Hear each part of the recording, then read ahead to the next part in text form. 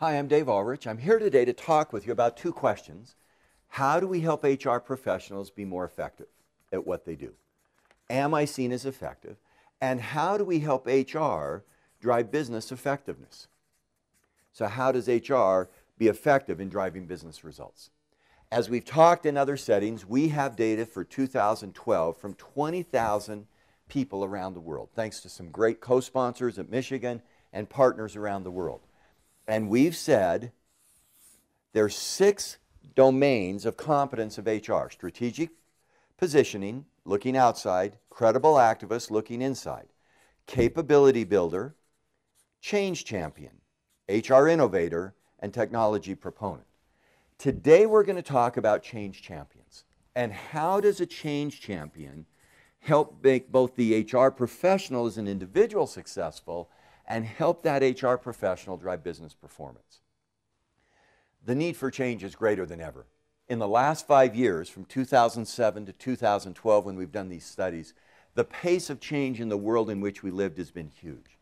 The Arab Spring, the global economic crisis, the huge influx of technology with cloud computing, Facebook now being the 3rd largest country in the world. Change is dramatic, and it is huge.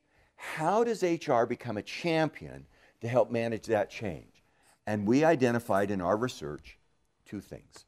Number 1, you have to be excellent at helping initiate change. Can I help my organization build a case for change? Do we understand why we're doing it? Can I help my organization know what we're changing to? The initiation of change is the ability to get people started, to get people engaged, to get people feeling, yes, we must respond.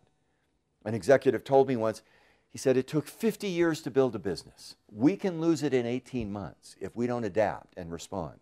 Can I initiate and get over that momentum? Second is, can I sustain it? Sustaining change means having the capacity to last and endure over time, and to make sure that the change that we initiate has resources, has capacity, and the ability to sustain change. Here's what we found. Those HR individuals who are seen as effective are especially good at initiating change.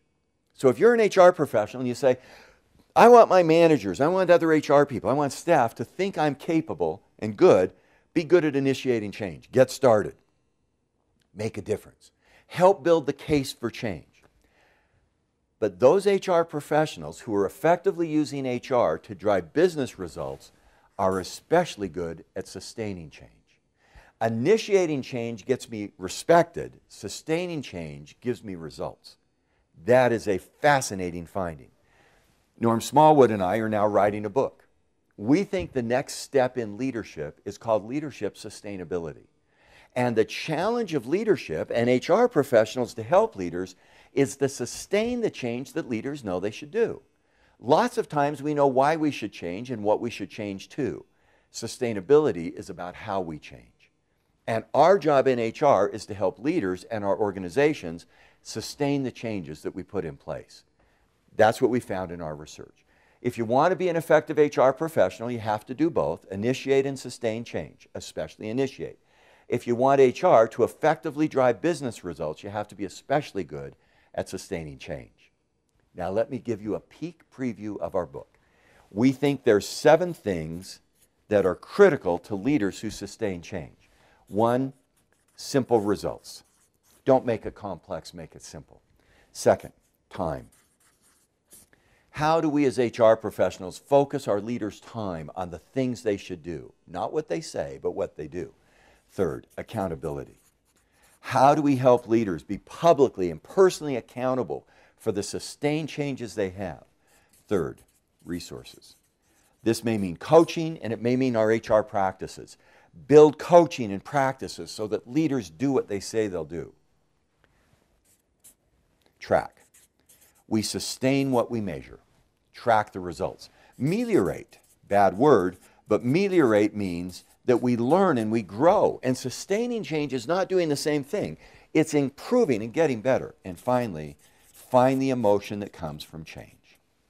In our research on sustainability, those are the principles we can weave into sustainability. When we do it, we help organizations change, we're change champions, and we drive effective business results. Thanks.